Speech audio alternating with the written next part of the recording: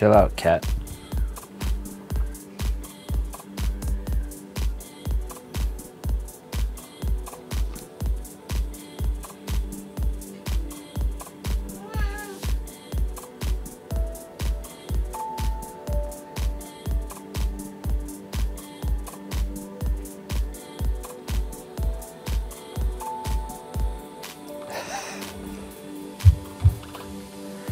Thank you for coming on into the live and sharing your essence with me in this eternal moment of which we all share an inextricable and inexorable part.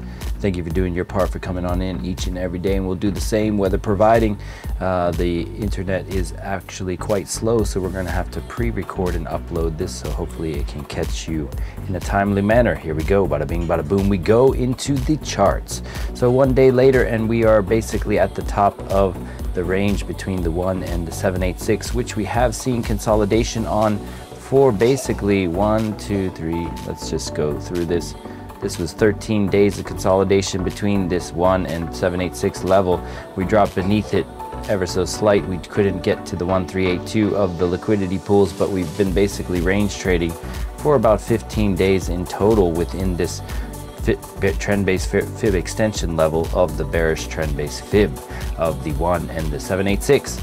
So let's go into the liquidity pools of High Block Capital. What is High Block Capital? Well, that is when people lock their liquidity in the charts to be burnt to a crisp by the market maker for not using a stop loss. And we get to see where those liquidation points are and who gets reclaimed and who is on the chopping block. So if we go into the 1 minute time frame, we will see that the pool we're talking about at 27,483, 458 rather, is looking juicy in terms of stacked liquidity starting to form there. This is what a round bottom does. It starts to pool the liquidity in a way where it gathers in a single area for them to cast their net and stab to the upside in this case. So it looks like it's vying at that option here to the upside, all the way upwards of 28,313 of stacked liquidity. We like to use the reference of ramen noodles because these little bars of volume start to stack up and look like noodles in a bowl, and the less soup in the bowl, more tantalizing to slurp up. So here it looks more tantalizing to slurp up to 28,313, then down below on the 1 minute time frame. And it also says we are $8.6 billion imbalanced in short liquidity. However, we have to expand our vision to the upside in order to get a proper external liquidity pool range. So we're going to look to the 7-day time frame, and the 7-day time frame also coincides with that imbalance to the upside being the target. Let's go to the 1 month time frame as we start to juxtapose. It's a shame that this is not live, but hopefully you can feel the vibes just the same. So the path to 30K on the 1 month time frame is also inbound in terms of double digits liquidity starting to appear around 29.3. So if we get above the 28.5 region, you can probably see some more upside in that regard. Let's go expand our vision to the 3 month, and you start to see what we were talking about with that $150 billion in long liquidity, which has yet to be reclaimed, which is why we have this here. Are they going to stab that over the weekend? And this is a breakout, fake out to the downside, an ABC, if you will. In this case, A, B, C. Either way is fine with me. But let's go into the 6 month, and you can see this pool also starting to form of the imbalance that is lying below, with the 90 billion at 25.5, 78 billion 25.2, 59 billion 29 or 24.9, and all the way down at 22.5, $109 billion. So the imbalance on the 3 and the 6 month does express wanting to go down. If you expand your vision to the yearly time frame, that's when things start to taper in terms of even Steven ability, and you start to see that there's these 100+ billion pools up at 32.4 and beyond.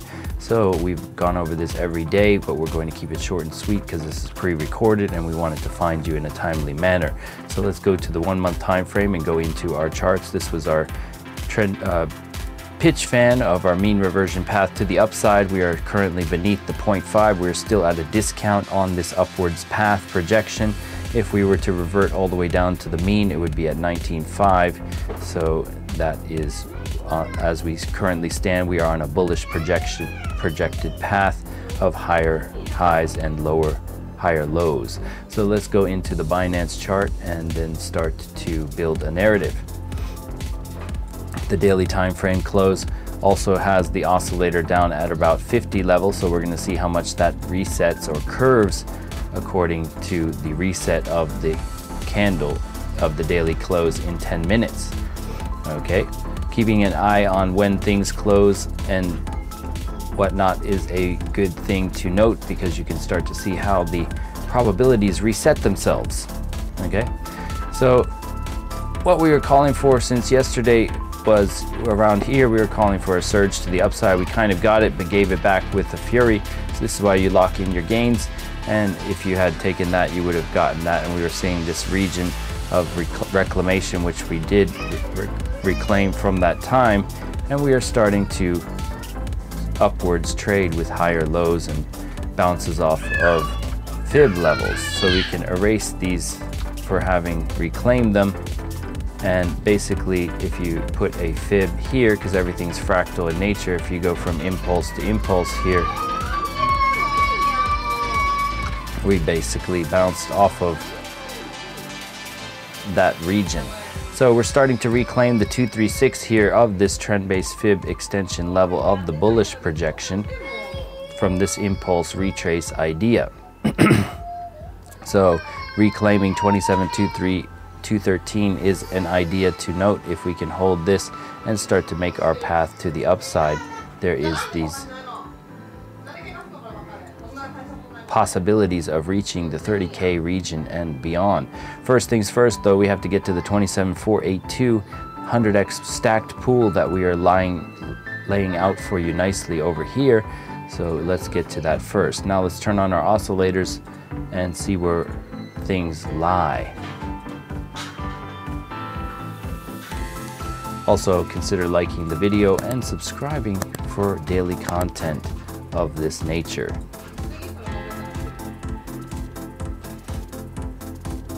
Okay, so what is this oscillator? This is Momentum Master, link in the description for more. You can catch this and more if you toggle through the features here, and you can see everything in its glory, or you can read about the components as we go over them at your leisure. If you look here on the dynamic alert, the dynamic support and resistance provided to you by the Keltner channel, the bullish projection and the bearish projection, without knowing all the math of the Fibonacci and everything, the math is included. So this going to the bottom of the Keltner channel would have you at the bearish level, and the bullish level would put you at the top of the Keltner channel here. So all of these channels, this is a ATR based, average true range based Bollinger Band idea, which has you at hello. So it keeps you in the loop without having to know all of these points to draw on your chart. It keeps that dynamic idea in mind. So when you would have reached the bottom of this Keltner channel, you could have bounced out of here, and same again. So each time you get down into these regions, you could look to long, and conversely with the short. So that is how that works. We're still seeing this thick cloud on the daily time frame, so we need to pierce above the cloud to reclaim it and start to shift in blue. So we're going to take a look here at as we make our descent down through the time frames. I think the 3-day also closes in 6 minutes, so we're going to look at that change rather. So it's currently at the value of 29, so we're going to see how that shifts from 29 to what in 6 minutes. I believe the 5-day does it in 2 days, so we still have 2 days on the 5-day time frame, coinciding with the weekly. Interesting to note. So the weekly candle close and the 5-day will close together. So the money flow is currently beneath the RSI on the 3-day time frame, suggesting we get a push up on the 3-day time frame here. We got 6 minutes for this candle to close, which will taper this angle most likely because it is a red candle, but not as red as it could be, so they're staving off for another 3 days possible upside idea. The daily time frame also at the 50 level, just to note once again. And if we go to the 22-hour time frame, this should have reset quite nicely and starting to curve in a nice manner here. We could get a surge up on the 22-hour time frame. The 22-hour has reclaimed the cloud, but the cloud is thin and not suggesting any volume stepping up to the plate just yet. The reclamation of the cloud and the cross down event are juxtaposing one another in a combative state, so they're not working in confluence, they're working against one another here. So the cross down on the 22, these kind of don't give you the same level of accuracy as other time frames, but the thing that does give you the interesting to note is the reset of the oscillators here to oversold. When you get to that oversold region on the 22, you start to see a bounce. So we're back in that oversold territory, so we could get a bounce on the 22-hour time frame. If we go to the 12, then you will also see that this cloud has shifted, which is why we have this yellow angle here. We were preempting this move to the upside, and we said we would come back and kiss it, which we did. And now we're starting to reclaim that cloud. The cloud is starting to thin, however, which I'm not liking the looks of. So this thinning could also preempt a stab back down to the downside here. So if this doesn't thicken up a bit, then this could curve right back down on you as you head down into this territory. This is how you can get momentous changes and shifts before they occur. We saw this shift before this started to occur. So these cloud, what is the cloud? Well, it is a volume weighted cloud formula which expands and thins according to the amount of volume present in the asset. So if it's not present, it starts to thin, and then you have a potential reversal to the other side of the trade, which in this case would be to the downside. So the thinning nature of this doesn't show me something momentous just yet. The volume on the PVSRA is also gray, bled of color, showing there's no decent volume just yet. The last decent candle was back on Sunday last week by Asia. So are we going to see another similar move over the weekend? Who knows? And if we go to the 6-month time frame, we will see that the money flow is beneath the RSI here, suggesting the 6-hour play out in conjunction with the 4-hour, which the 4-hour has already gotten overbought without really going up so much. So does the 6-hour start to pin that 4-hour and give it a little bit more juice here up to that 27,482 region of the 100x pool? The thinning out of the cloud here on the 4-hour time frame also suggestive of bearish retest continuation to the downside vibes of that ABC to the downside. So could we get back up above and reclaim this cloud or not is the question. We are getting the cross up event on the 4-hour and holding the baselines in a wide manner here, suggesting this could continue at least to recover this fair value gap and more. If we go into the hourly time frame, we also broke above the cloud, we kissed it, and we continued. This is kind of what you see over and over again, this pattern on Momentum Master: breakthrough, retest, continue. And so are we going to continue up to this pool? It's highly likely at this point if we don't meet with this resistance on the adaptive here, but the end of the daily candle close could see this surge up before we continue back down. Okay. So you're looking for the bearish divergence to occur on some time frame here as we approach these pools, and then as it releases this liquidity, it may drop you back down to the downside. I'm not seeing so much interest in the longs here, so this idea of dropping back down suddenly, you could build up to these pools up to 28,313. I don't see why not, because those large amounts of money are still sitting there in the charts.